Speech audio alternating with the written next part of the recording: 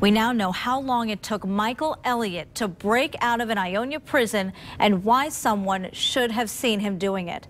Elliot is still in jail in Indiana, and 24-Hour News 8's Leon Hendricks was there when he appeared in an Indiana courtroom a little over 24 hours ago. Now Leon is live in Ionia, where that prison break happened, with these key new details. Leon?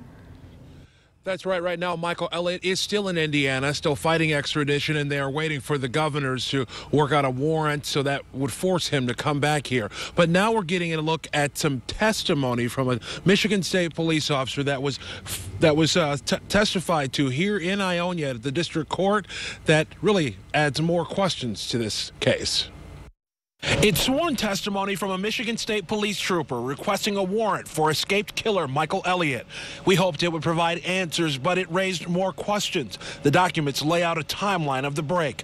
At 6 o'clock, Elliot starts his escape, but it wasn't until 6:53 that he actually got out, going underneath the fence in the Sallyport area. Investigators know this because it was all caught on video. Typically in major jails or prisons, cameras are monitored live.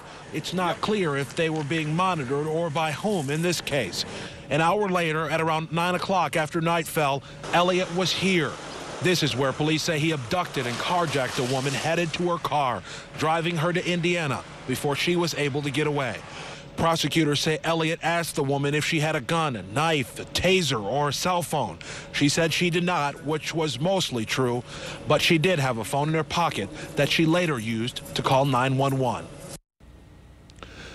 Now, while the charges for the escape, the abduction, the carjacking, those have been filed here in Ionia, it is not clear whether or not those will actually go through and whether or not they will actually go for a conviction on those charges. The prosecutor today said a lot of that will depend on how far the victim, the carjacking victim that is, wants to take the case.